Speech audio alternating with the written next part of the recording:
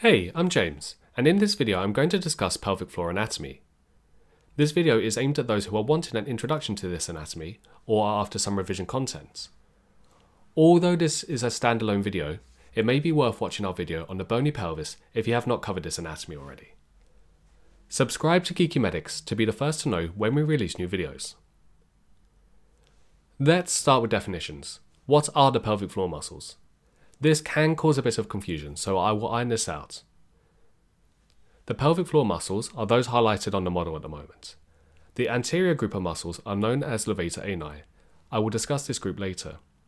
The posterior muscle is Coccygeus, which sometimes is known as Iliococcygeus. I would encourage you to use Coccygeus though, as it is easily confused with one of the muscles in the levator ani group, and I will also get to that later. These muscles are innervated by nerves arising from the second to the fourth sacral spinal nerves. The pelvic floor helps to maintain fecal continence, supports the pelvic viscera, and resists intra-abdominal pressure. You can probably imagine that any structural weaknesses to this muscle group will result in organ prolapse. The levator ani group is a muscular sheet that consists primarily of three muscles, though other terms do get thrown around depending on the proximity of these fibers to certain structures. For simplicity, I will talk about the main three, as these are the muscles that most of you will focus on. The first muscle I'll describe is Pubococcygeus. Anteriorly, Pubococcygeus is attached to the body of the pubis. The fibers pass posteriorly and converge at the midline to form the levator raphe, which you can see is continuous with the anococcygeal ligament. Importantly, some of the fibers will attach to the perineal body, which is a really important fibromuscular structure that I will talk about in the perineum video. Here is Iliococcygeus. It is attached to the ischial spine anteriorly and to the tendinous arch of levator ani, which would be located approximately here if this was included on the model.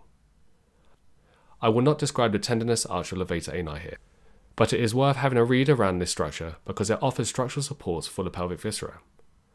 The posterior fibers of Iliococcygeus attach to the raphe of levator ani and the anococcygeal ligament.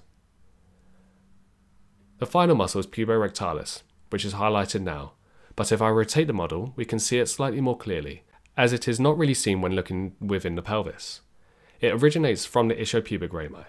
The fibers pass posterior to the rectum at the anorectal junction and merge with the fibers of the contralateral muscle. In fact, some fibers may also merge with the fibers of the external anal sphincter. The key thing you need to know about Puborectalis is that it forms a sling around the rectum at the anorectal junction, which creates the anorectal angle. The tonic contraction of Puborectalis maintains this angle at approximately 80 degrees, and you may have guessed that this action assists in maintaining continence. Coccygeus forms part of the pelvic floor, but is not part of levator ani. Like I said before, this muscle is also known as Iliococcygeus, but I would encourage you to stick with Coccygeus because it can cause quite a lot of confusion, especially considering as in humans Iliococcygeus is attached to the ischium, not the ilium. So let's call the highlighted muscle on the model Coccygeus. Coccygeus is attached to the ischial spine, sacrospinous ligament, and the coccyx. Now there are some other pelvic muscles that I want to briefly go over because they will feed forward into our video on the perineum. I will start with Piriformis. This muscle attaches to the pelvic surface of the sacrum, leaves the pelvis via the greater sciatic foramen, and attaches to the greater trochanter of the femur. I would encourage you to remember how Piriformis leaves the pelvis, as many other nerves and vessels leave the pelvis via the greater sciatic foramen, either superior or inferior to this muscle. Therefore, Piriformis serves as a good reference point. Anyway, Piriformis is innervated by branches of S1 and 2 and is a lateral rotator of the femur. The other muscle is obturator internus. It is attached to the pelvic surface of the obturator membrane and the surrounding bones of the obturator foramen.